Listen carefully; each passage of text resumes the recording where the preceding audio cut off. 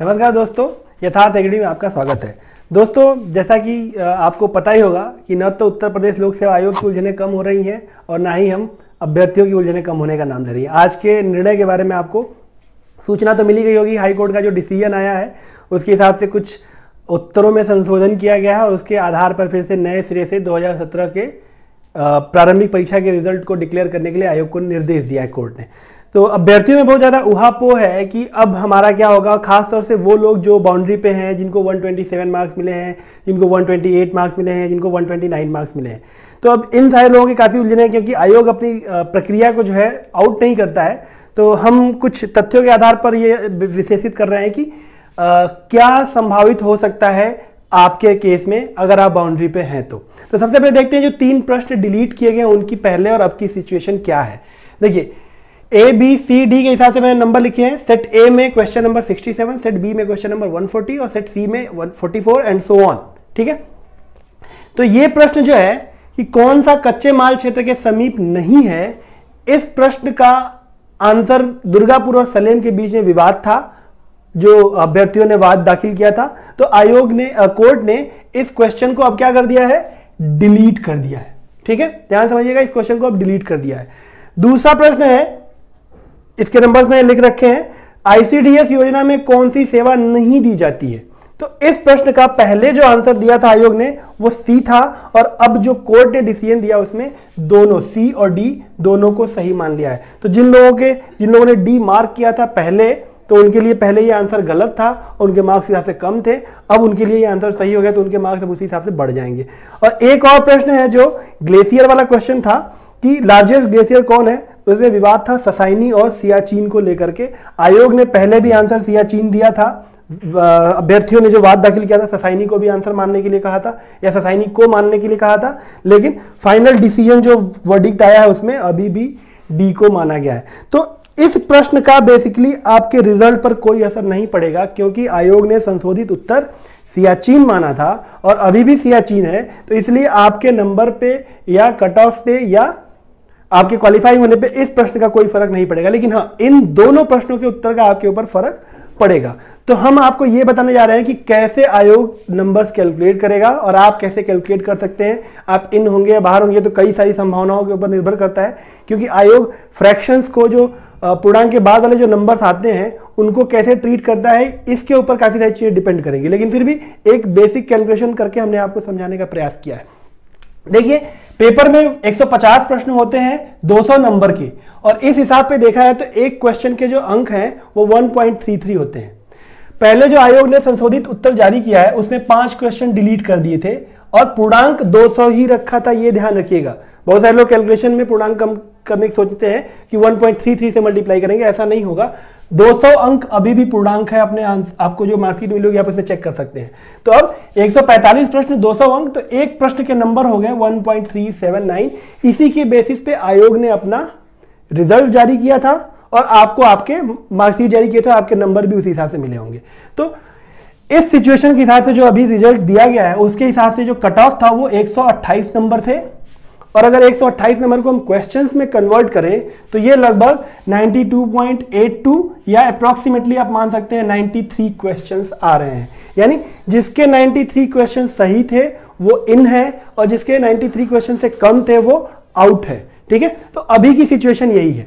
निर्णय के बाद की स्थिति क्या हो रही है, एक क्वेश्चन और डिलीट कर दिया गया तो नंबर ऑफ क्वेश्चन कितने हो गए, 144, पूर्णांक अभी भी 200 अंक। तो अब एक प्रश्न कितने नंबर का हो जाएगा, 1.38889, इसको 1.389 भी मान सकते हैं आप। ठीक है, तो अब एक क्वेश्चन के अंक 1.388 हैं, इस आधार पर आपको कैलकुलेट करना है। तो हमने 2 केस लिया है कि मान लीजिए 2 अभ्यर्थी हैं, केस 1 में 2 अभ्यर्थी हैं ए और बी।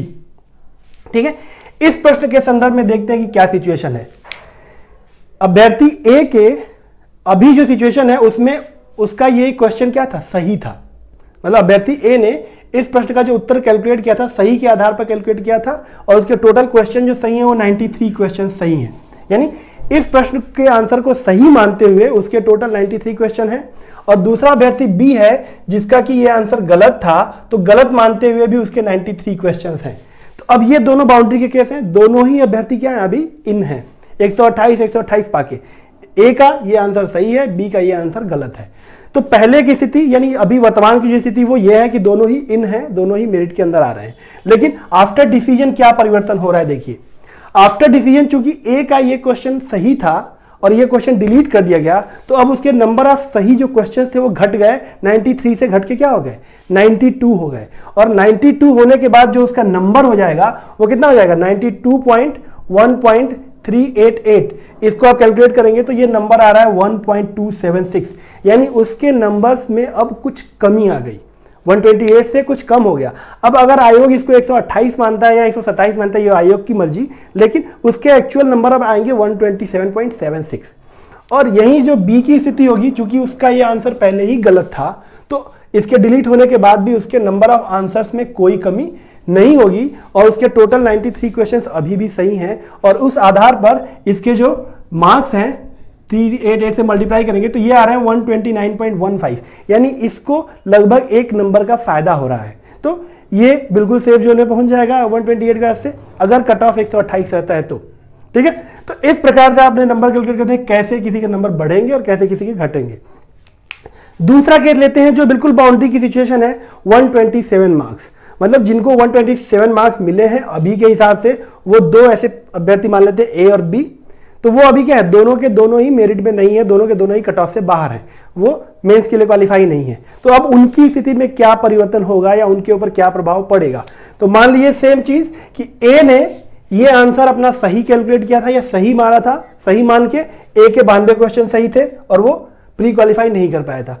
सेम वे में बी ने भी 92 क्वेश्चन सही किए थे, लेकिन उसका बी का जो ये आंसर है वो क्या था, गलत था। ठीक है, तो अब जो परिवर्तन होगा आफ्टर डिसीजन, ए के एक क्वेश्चन में क्या हो जाएगी, कमी हो जाएगी, तो उसके नंबर तो 126.38 हो जाएंगे, तो उसके क्वालिफाई करने की संभावना कम हो जाती है। ठीक है, मतलब अब अगर कट ऑफ में चेंज नहीं करता आयोग तो वो तो क्वालिफाई नहीं हो पाएगा।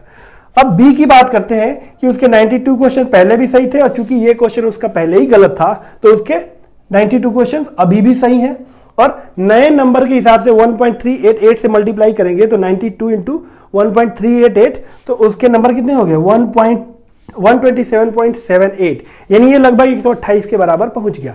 अगर आयोग इस फ्रैक्शन को अपग्रेड करता है, जैसा कि हम लोग करते आए हैं कि 1.5 से ज्यादा है तो उसको हम लोग अगले नंबर पे अपग्रेड कर देते हैं। तो अगर इसको आयोग 128 मानेगा तो आप वर्तमान मेरिट के हिसाब से इन हो जाएंगे और अगर नहीं मानेगा तो ये बात, तो कुछ परिवर्तन तो होगा। अब आते हैं हम लोग इसी में दूसरा केस की चर्चा कर लेते हैं कि अगर इस प्रश्न की बात, पहले जो आंसर था वो सी था, तो अगर किसी ने पहले इस आंसर को सी मारा होगा, सी लगाया होगा, टिक किया होगा, तो उसके नंबर में कोई फर्क नहीं पड़ेगा इसके बेसिस पे।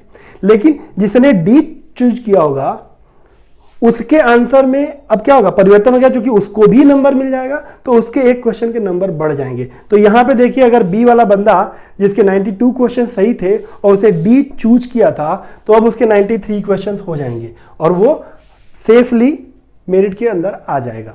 ठीक है दोस्तों, तो आप इस प्रकार से कैलकुलेट कर सकते हैं। इस प्रश्न के आंसर का कोई फर्क नहीं पड़ेगा क्योंकि इस प्रश्न का आंसर चेंज नहीं हुआ है, ये अभी भी, पहले भी वही था, अभी भी वही है, इसलिए इसको कंसीडर करने की जरूरत नहीं है। सिर्फ इन्हीं दो क्वेश्चन के बेसिस पे कट ऑफ में थोड़ा बहुत परिवर्तन और थोड़े बहुत लोग अंदर और बाहर हो सकते हैं। फाइनल डिसीजन आयोग के ऊपर निर्भर करता है कि वो फ्रैक्शंस को कैसे ट्रीट करता है, वो बढ़ाता घटाता, जैसे 129.15 को वो 129 मानता है, 127.76 को 28 मानता है या नहीं मानता है, और फिर उसी के अकॉर्डिंग कट ऑफ में भी परिवर्तन थोड़ा बहुत हो सकता है। तो इस आधार पर आप डिसाइड कर सकते हैं कि आप किस जोन में हैं। लेकिन दोस्तों कई लोग कयास लगा रहे हैं कि एग्जाम टलेगा, तो टल भी सकता है, बट अभी इस बारे में आयोग ने कोई क्लैरिटी नहीं दी है। तो मैं आप लोगों से गुजारिश करता हूं कि आप लोग अपनी मेंस की पढ़ाई उसी तन्मयता के साथ जारी रखिए। 8 तारीख को आप लोगों के आरओ का पेपर है, आरओ के पेपर के बाद आप लोग बिल्कुल फुल फ्लेज मेंस की तैयारी में लग जाइए, ये मानते हुए कि परीक्षा जो है 17 मई से ही हो रही है। हालांकि इसके टलने की पूरी संभावना है, तो जो लोग अभी नए नए जुड़े हैं, पहली बार तैयारी कर रहे हैं, उनके लिए थोड़े फायदेमंद सिचुएशन हो सकती है, उनको और ज्यादा टाइम मिल जाएगा। लेकिन आप 17 मई को ही फाइनल डेट मानते हुए अपनी तैयारी जारी रखेंगे। तो धन्यवाद दोस्तों, मुझे लगता है कि आप लोगों को इस आयोग के मार्किंग की कुछ समझ आई होगी कि कैसे वो मार्किंग करता है। थोड़े बहुत कंफ्यूजन काफी सारे लोगों को रहते हैं, तो वो मैंने दूर करने का प्रयास किया है। धन्यवाद।